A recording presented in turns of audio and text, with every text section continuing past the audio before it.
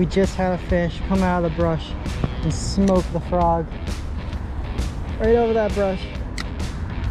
See if we can get him to bite again. He didn't get hooked though.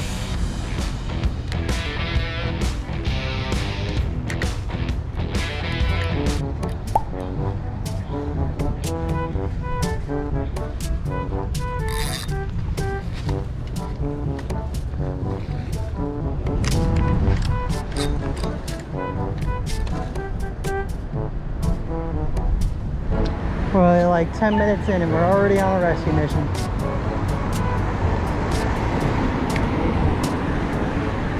Before I die trying to get my frog out of this brush somewhere, there's a Walmart 0.4 miles away. And we're just gonna go there instead and not die. So, quick cut to the Walmart fishing section and we'll be back. You know what?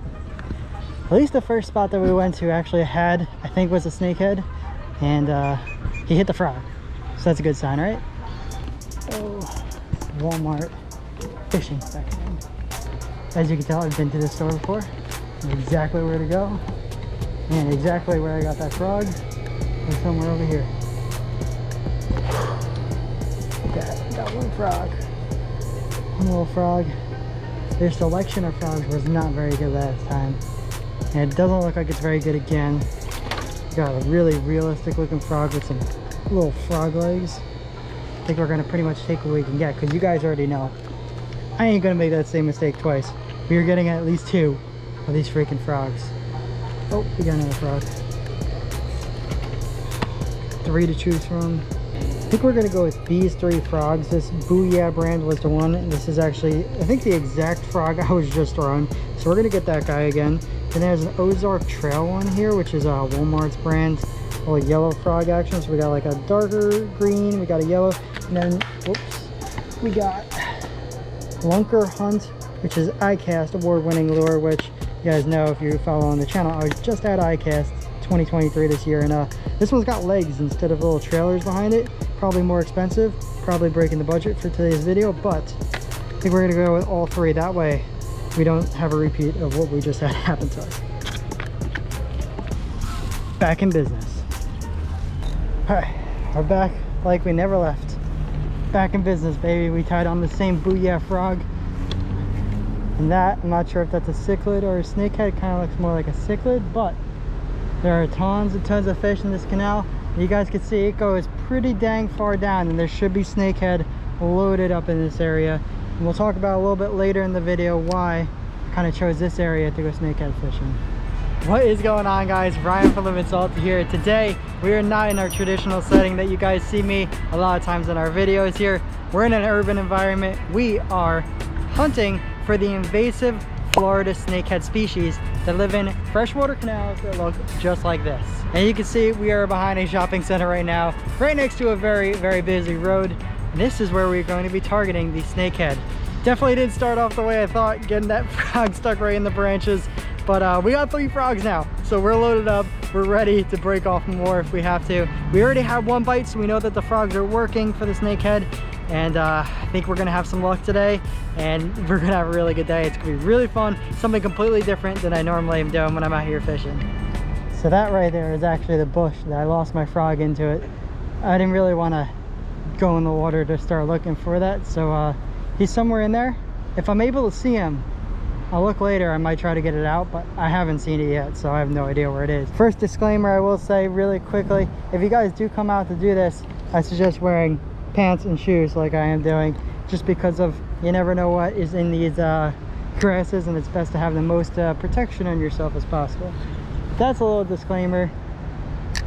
Other than that, watch out for alligators, have fun. So we're gonna toss our frog out like we just did. From my understanding, because I've never done this before and never caught a snakehead, just kind of want to plop it along the water and wait for a snakehead to come over and take a chomp out of it. And that's basically it. Not too complicated. Do a little action like that.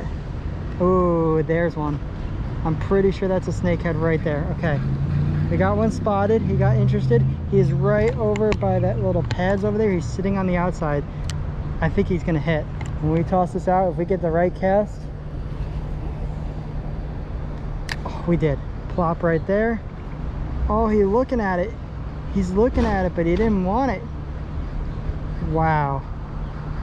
I thought for sure we were gonna get him right there. Oh, look, it's right there. It's right there. Oh my God. He's staring at it right now. I could tell by the shape of his head right now, the way his fins are moving, that is 1000% a snakehead. We confirmed our first one here. We're gonna see if we can get him to bite. Because last time when I had that last bite, they did not hesitate. He swam straight towards it and whacked it. And I couldn't get the GoPro on in time to get it on film, but got our first fish. There we go. He smacked that frog. And it looks to be a snakehead.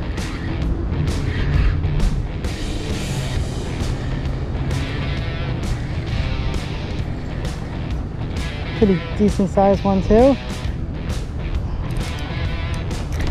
Whew. Oh yeah, that's a good sized one right there. Look at that. Target species already. Invasive Florida snakehead. Look at that freaking fish right there.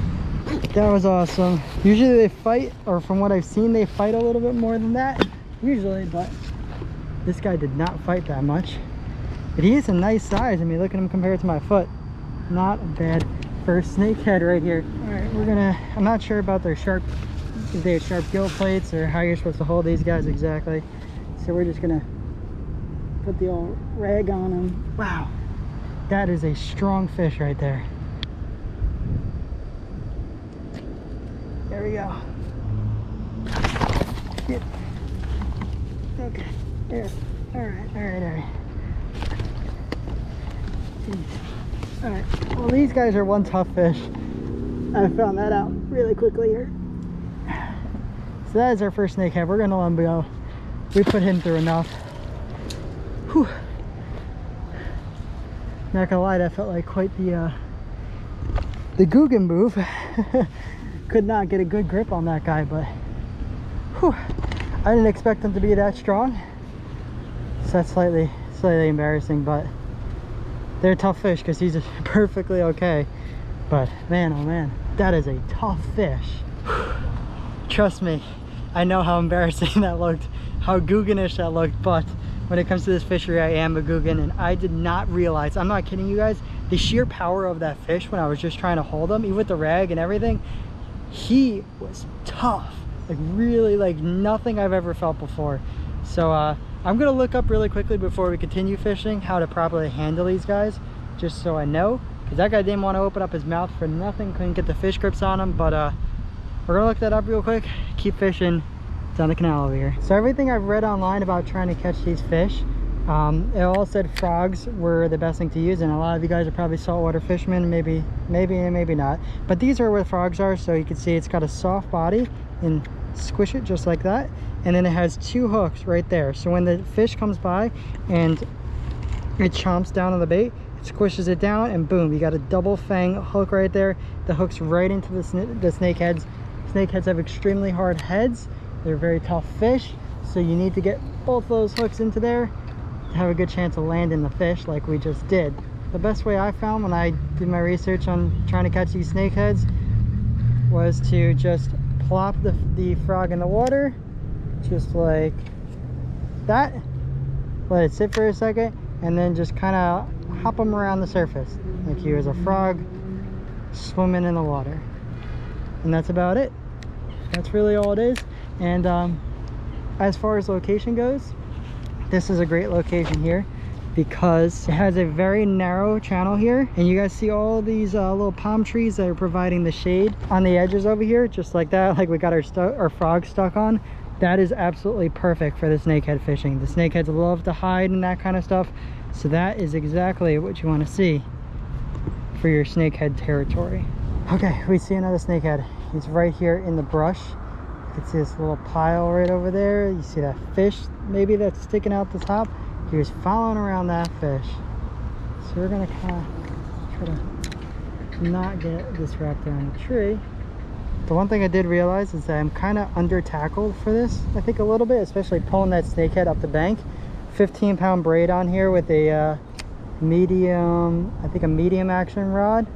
Something a little heavier, a little bit more backbone. Would probably make it a lot easier to land that fish. Okay, I know that snakehead's hiding somewhere in there right now. You got to draw his attention out of there. He does not want to come out from under that brush right now. I think we're going to move on a little further and cast back this way.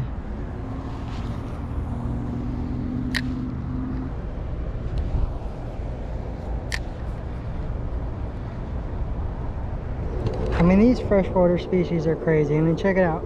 Look at this armored catfish. He's just sitting here, he's chilling. He don't care that I'm here. Oh, I guess now he cares. But he's just sitting here eating the algae on the side. Like, that's just crazy. These freshwater species, they're crazy. That being said, we walked a pretty good distance. You can see where we started by the road over there.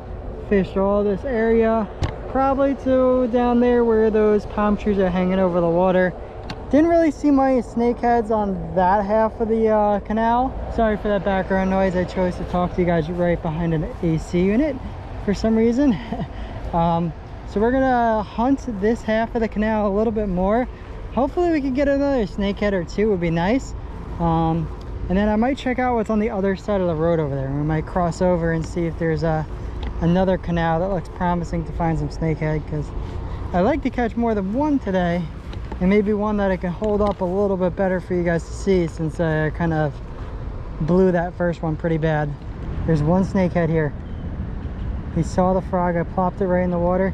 He just swam into those weeds right there. He's sitting there right at the surface. This is such a cool fishery because it's like super easy to watch them eat, and it's kind of like a top water bite. Oh, he's interested. He's gonna take it, whether he likes it or not. He's getting this lure in his mouth, baby. He's swimming. He's saying hi to the duck right now. Okay, we found another snakehead. He's sitting right there, right next to the brush. I tossed this frog a little bit to the right of it, and he came out to take a look. Let's see if we can entice the bite. Hopping, we're right next to him right now. Oof, he didn't turn his head. That's not a good sign. All right, I think we're gonna give it one more cast here, and then we're gonna try to see if we can find another spot, because I think these snakehead here are just way too skittish now. I mean, we had 2 hooks, so there's probably not many here that haven't seen this lure and already know it's up, so I'm gonna move on. Yeah, that's gonna be it for that. It for here. Gonna go on Google Maps real quick, see if there's somewhere else that I think we can catch them. Crossing over to the second and final spot, which doesn't look as good as the first spot, but it's gonna have to do for trying for the snakehead here. Obviously right on a main road right next to us, so we're gonna see if there are any snakeheads in these waters. Looks like a cichlid. Oh, we got another gar. There's a gar right here at the end. He's a bigger one too.